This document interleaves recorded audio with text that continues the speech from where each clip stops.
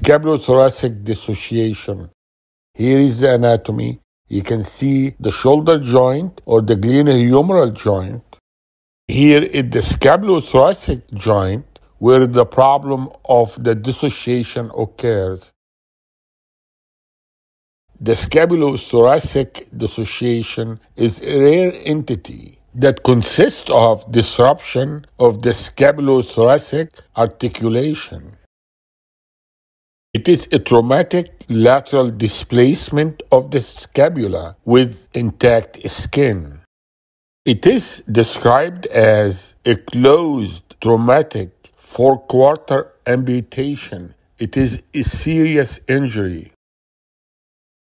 The skin around the shoulder area is bruised but intact. There will be closed avulsion of the scapula with an associated clavicle fracture, sternoclavicular disruption, or acromioclavicular joint separation. Clavicle fracture is the most common associated injury. This entity can be associated with upper extremity fractures, such as fractures of the scapula, clavicle, and humerus.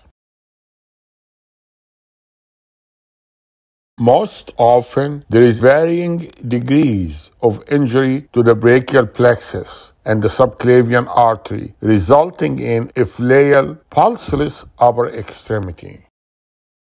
The most important initial step is to rule out vascular injury, which is common in this situation. You may find reduced pulses or no pulses in the upper extremity. The subclavian artery is most commonly injured. Get brachial index, you do arteriography and immediate repair. Angiography should be performed to diagnose the vascular injury. Neurological injury is up to 90%. The neurologic injury determines the functional outcome for the patient. 50% flial arm. The return of any neurologic function is unlikely. 20% amputation. 10% death. This injury can be missed. The chest X-ray will show significant lateral displacement of the scapula. If you see a distracted clavicle in a chest X-ray, be concerned. And if you see more than 1 centimeter displacement of the medial edge of the scapula from the spinous process compared to the other side, be concerned. Here you can see a scapulothoracic dissociation with a distracted clavicle fracture. Treatment. Start the treatment with advanced trauma life support, the airway, breathing, circulation. Angiography and repair of the artery, if needed.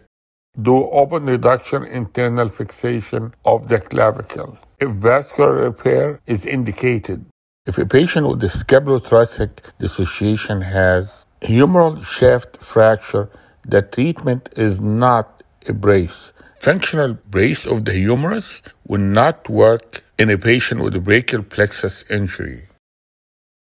Early above elbow amputation and shoulder fusion based on the degree of neurovascular and scapular muscle damage. Thank you very much. I hope that was helpful.